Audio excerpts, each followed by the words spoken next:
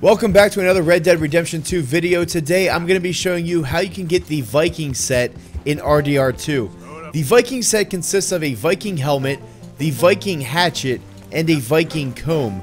To find these items, head to this area on the map located in the forest just north of Annesburg, and here you will find an ancient tomb that's dug into the ground.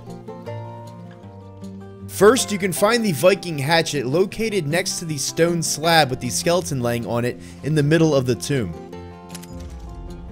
From here, head inside the little cut and look for the Viking helmet sitting on a stone shelf next to a couple of skulls.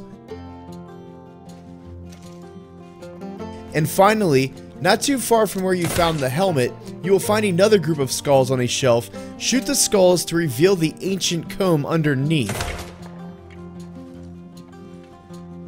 I'm not exactly sure what the importance of the comb is, but I can tell you that it sells for $50 at the fence.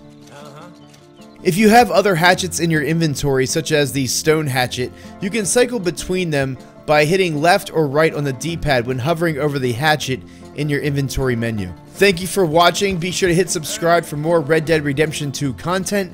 Hit that like button if you feel it in your hearts to do so, and I will see all of you outlaws, or Vikings, in the next video.